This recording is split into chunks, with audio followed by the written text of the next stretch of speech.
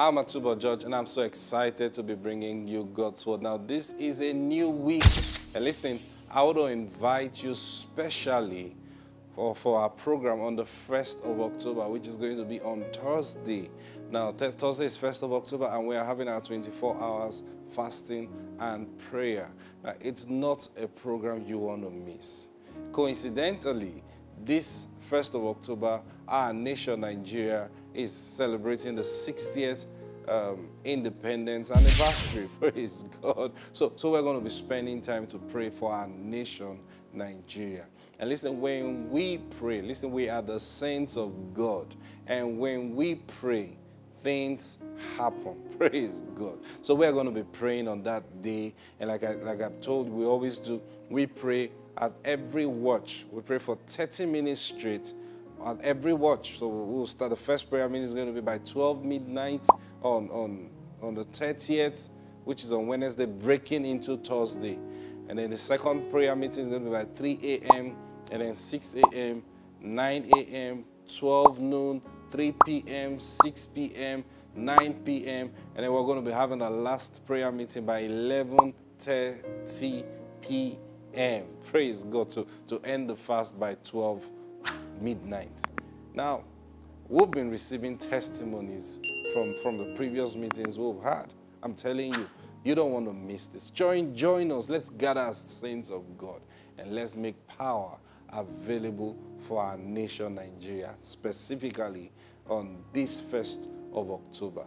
So I would like to see you. If you want to join us and you don't have the link already, you can send us a message on any of the platform you're watching us, and we will reach out to you with the prayer, because we're going to be having prayer meeting via Zoom.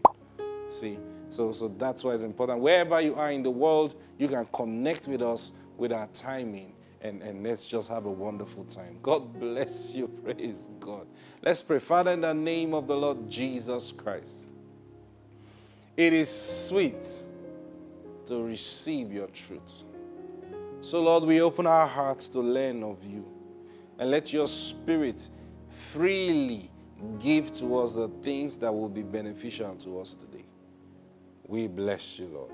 In Jesus' mighty name, amen. Praise God. Now, we began to talk about life lessons from the Bible.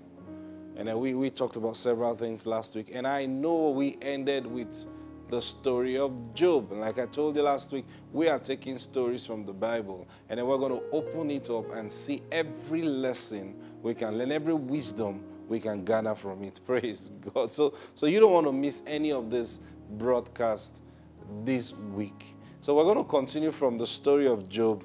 You know, I told you on Friday that how God protected Job. Now that's something to learn.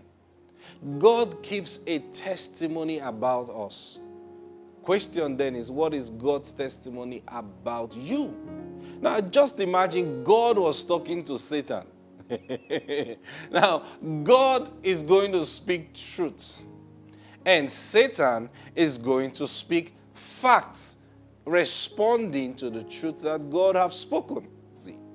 So God said, hey, have you considered my servant Job, that there is none like him in all the earth, a man who fears God and eschews evil?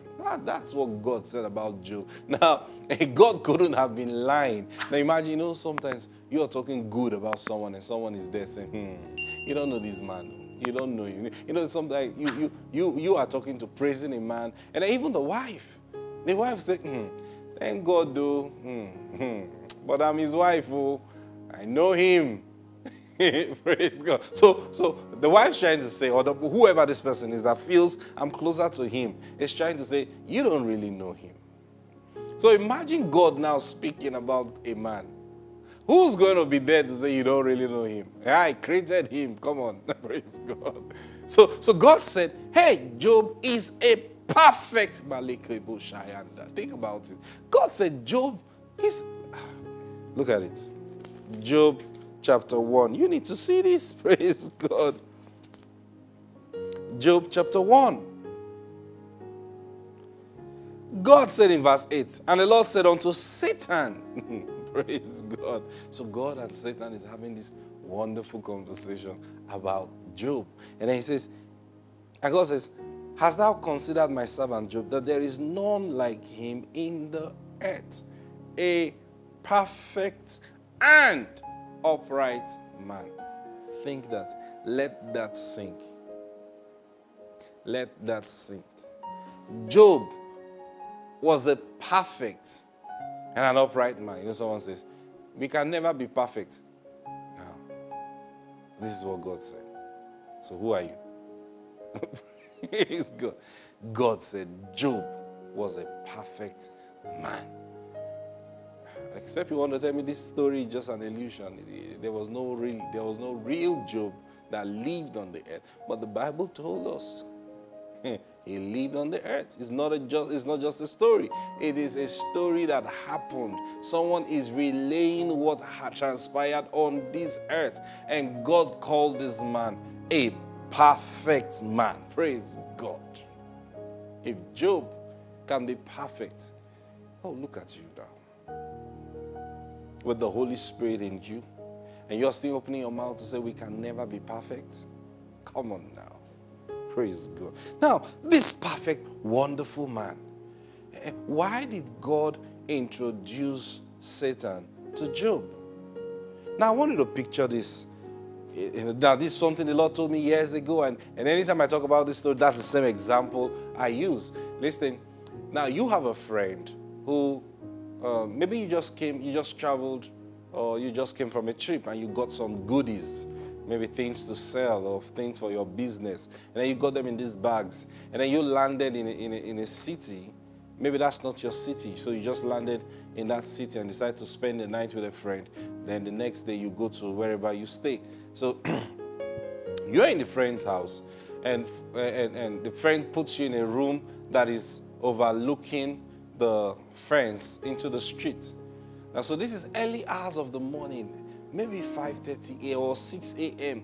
when everywhere is still quiet. Cars haven't started making noise, so you can hear conversation on the street, people passing. And then suddenly you hear your friend, you hear the voice of your friend talking to someone outside the gate on the street.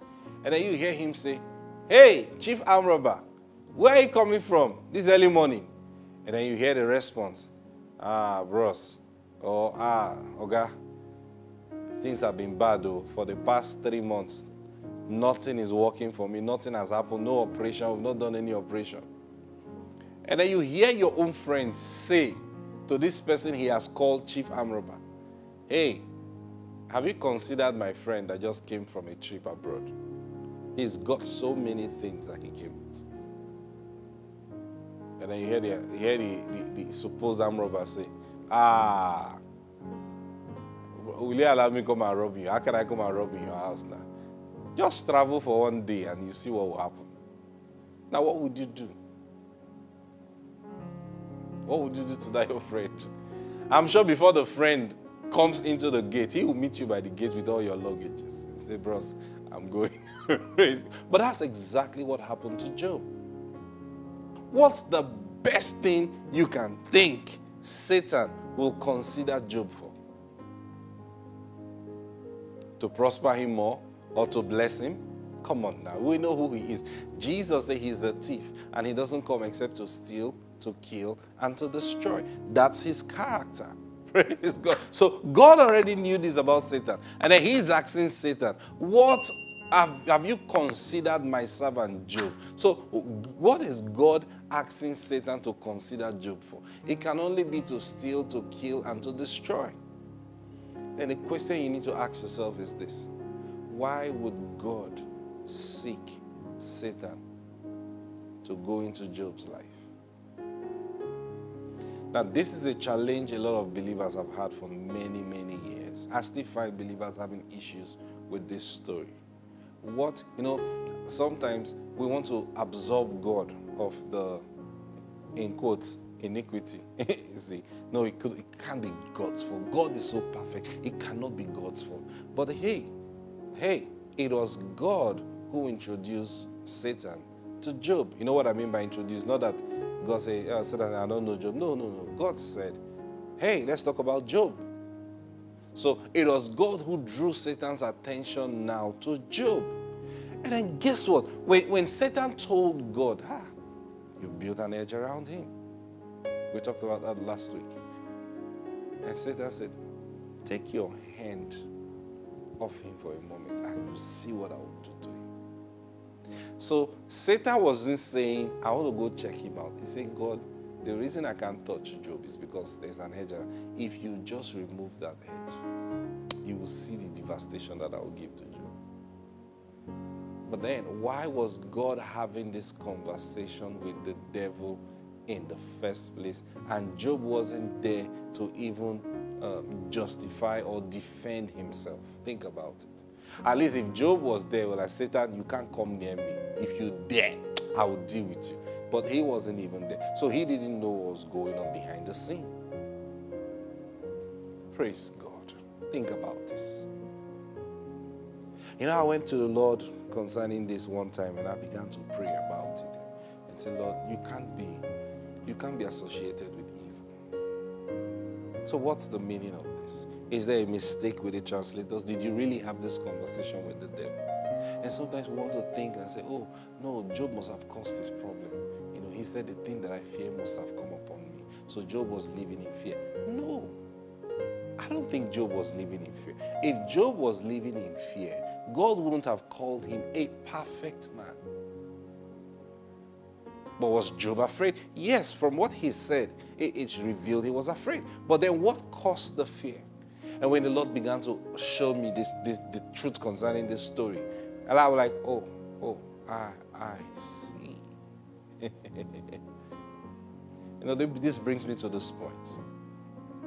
Jesus said, when the Holy Spirit comes, he will teach us all things.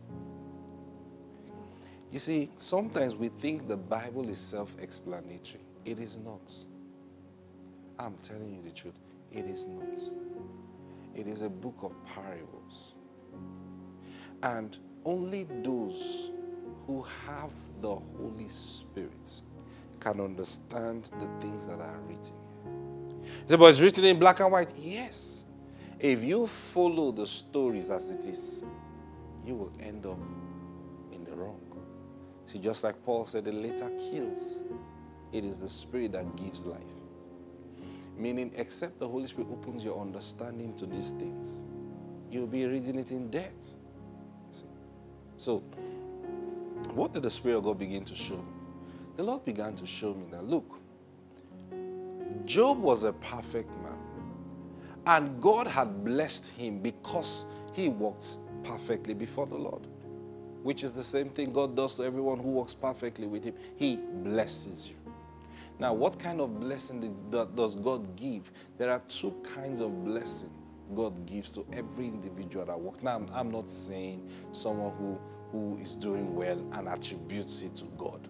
That's not what I'm talking about. I'm talking about someone who can testify that the hand of God is truly upon his life in everything. So, now, I said there are two kinds of blessing that God gives. The first kind of blessing is the one he blesses the work of your hands.